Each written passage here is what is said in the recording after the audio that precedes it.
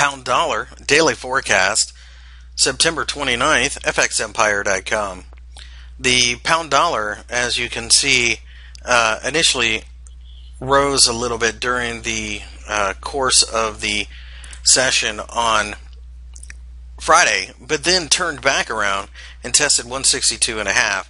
The 162.5 area is where the gap is, and it should be supportive. That being the case, the market, as you can see, should have plenty of support here. So we're looking for a supportive candle. In fact, this is right where the 50% Fibonacci hammer on the weekly chart formed, which is actually the tail of it's right around 160. So we think that we could see a little bit of bouncing around before we pick up enough momentum to go to the upside.